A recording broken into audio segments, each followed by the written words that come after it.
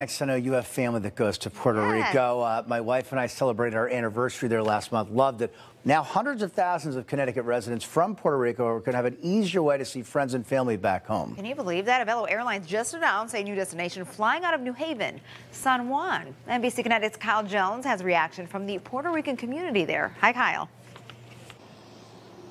Hey, Amber. Yeah, there was a lot of celebration here today at Tweed when that announcement was made. The people that we spoke to say that it's about time that the large demographic of Puerto Ricans here in Connecticut, in New Haven, down here along the shoreline have a quicker and easier way back home.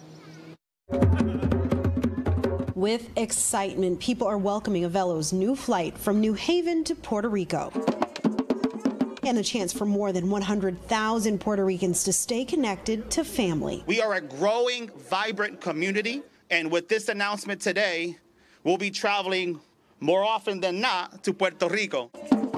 More than 300,000 Puerto Ricans live in Connecticut, and about 90,000 live in the greater New Haven area. I was born and raised in Puerto Rico, coming here looking for a better education. Same for my other colleagues and other Puerto Rican families in the area.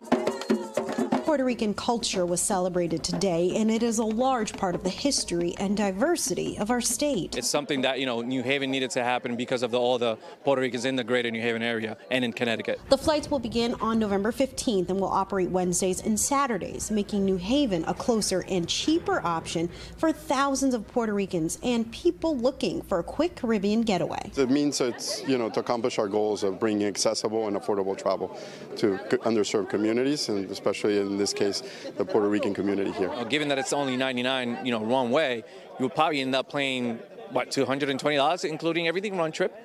So I don't think it's definitely not going to be an issue for the Puerto Rican community. So there are already flights that fly out of Bradley, but people down here tell me that they are glad that they're being able to fly out of Tweed, because that means that they don't have to find the option of going up to Bradley or to Boston or even down to JFK to fly out. Live in New Haven, I'm Kyle Jones, NBC Connecticut News. Guys, back to you.